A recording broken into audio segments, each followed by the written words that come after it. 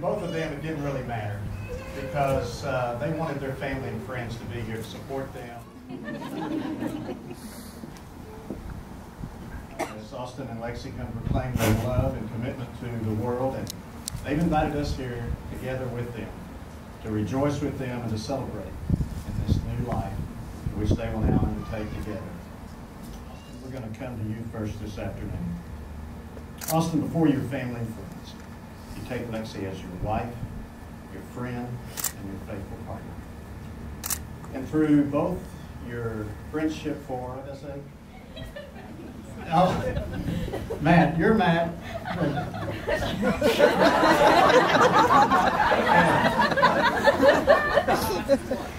Let's start over that. Matt gave me the ring.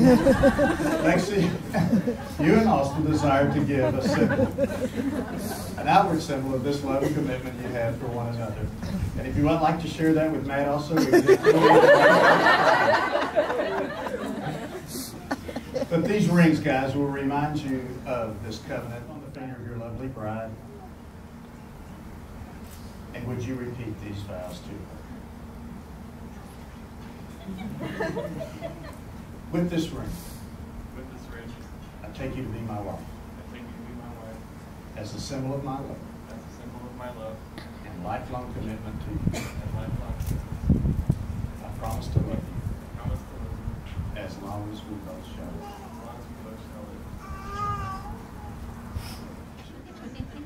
If you would also place the ring upon the finger of your groom, and also repeat these vows to him.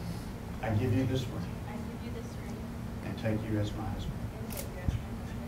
As a symbol of my love. And lifelong commitment to you. I promise to love you. As long as we both shall live. Well, at this time, Austin and Lexi have a unique opportunity now as they have written some letters to one another.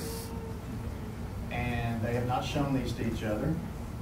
As they come now to place these letters within this box that contains a very unique bottle of wine, and that these letters will not be opened and read to one another until their 10th anniversary. Okay. So, they desire to do this in remembrance of the love that they have for one another right now and in this moment, as they come and share these vows together, and as they make this commitment.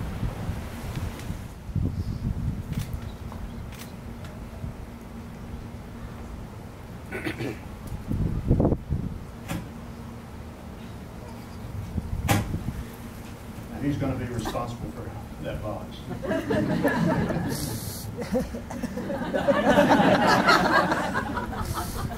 And I would check the wine bottle later and make sure it is. Would you join me as we pray? Of pronouncing you husband and wife. And, Austin, at this time, you have the option of kissing your lovely bride, and I think if I was you, I'd take that later. Go ahead and give it up for him, guys.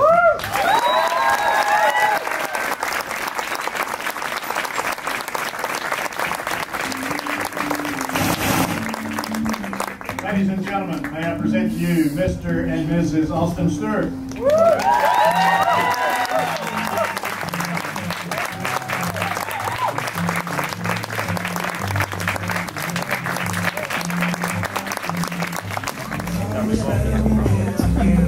They're living.